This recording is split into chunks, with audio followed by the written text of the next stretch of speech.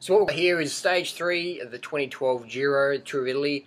We've got a Ferrari takes down, doesn't hold his line, swings over, takes out like Finney and Cavendish and a few other riders. So here's the video, check this out.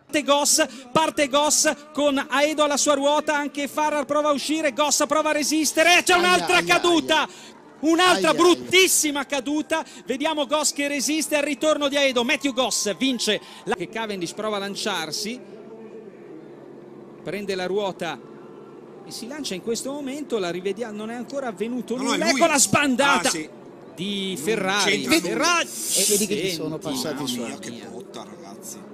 Non c'entra nulla, neppure Ferrari perché si è allargato, c'è stato il Watch that in slow-mo, Ferrari comes across, boom, that's like Finney's wheel he's taken out there.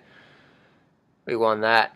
So have a look at it again, a bit slower, boom. Just not holding his line, his foot's now unclipped, looks like his foot, look at that bunny hop there. Bang, here we go, some riders come down. And that's what happens in high-speed crashes. See from another angle here. Boom, riders just coming down, bikes getting broken. And I think Matthew Goss comes to the win. So Ferrari says he pulled his foot and that caused him to go. To me, it looked like he just fucking didn't hold his line and just swung right out and took out someone's front wheel. What are your thoughts? Post your comments and criticisms down below.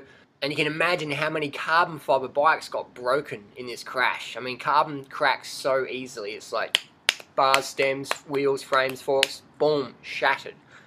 Probably $100,000 worth of bikes got damaged in this crash.